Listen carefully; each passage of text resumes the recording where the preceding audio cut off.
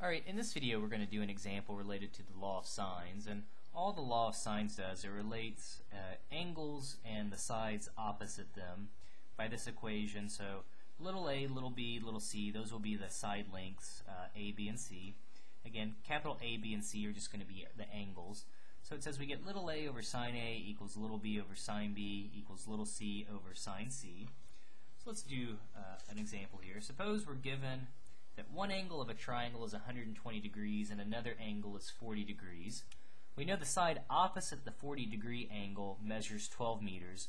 We want to find the side opposite the unknown angle. So I'm just going to make a little picture here.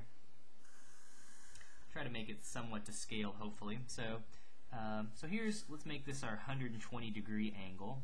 This will be our 40-degree angle. The side opposite the 40-degree angle, that has length 12.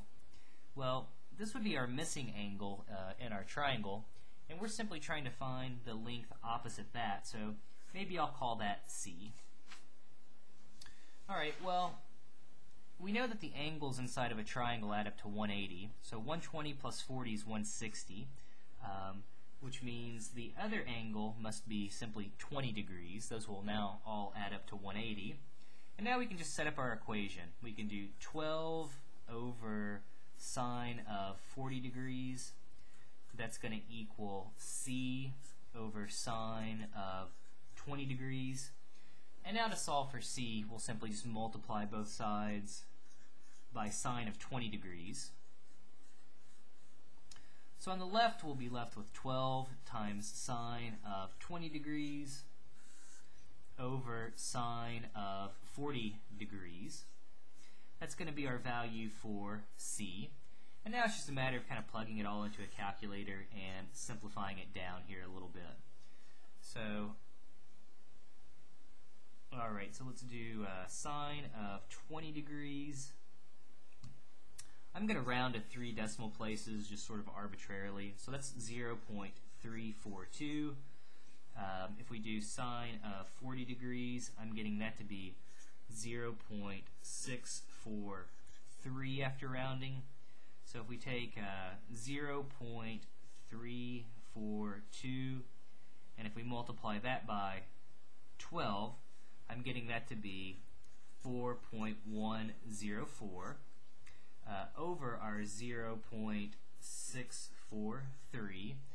So now if we take 4.104 and simply divide that by so 4.104 divided by, sorry, I keep punching it in wrong here. So 4.104, we'll divide that by 0.643. I'm getting this to be roughly equal to 6.38, and again after rounding, I'm getting 6.383. So just a touch over, well, a little bit over 6 meters is what we're getting. And, certainly that seems reasonable. If the side opposite 40 degrees is 12, certainly the side opposite 20 degrees would have to be, significantly smaller. So certainly that agrees with my intuition. I think, that's in the ballpark at least. So that's all there is to do. We're just simply setting up a little ratio, solving for our unknown value by using this law of sines.